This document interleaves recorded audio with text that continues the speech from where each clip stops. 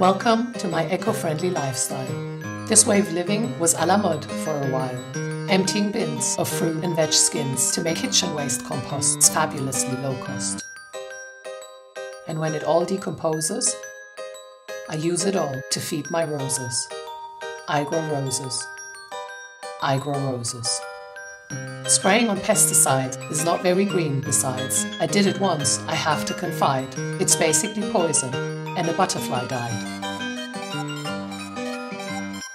So I'd rather be an organic gardener, even if the leaves get a weird patina. I grow roses.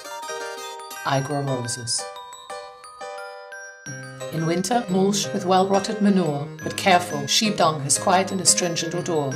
Growing, that's my way of life. Just you go and ask my wife. If you practice horticulture every day, your roses start to bloom in May. In summer, don't forget to deadhead and make sure the green fly haven't started to spread.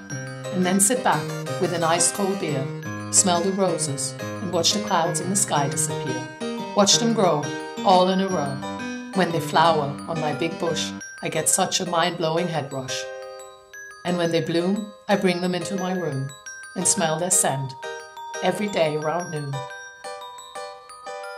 The windows used to give a view, but now let just a bit of light through. The roses have reached second story. They're in the overgrown category. I grow roses. I grow roses. I grow roses. I grow roses.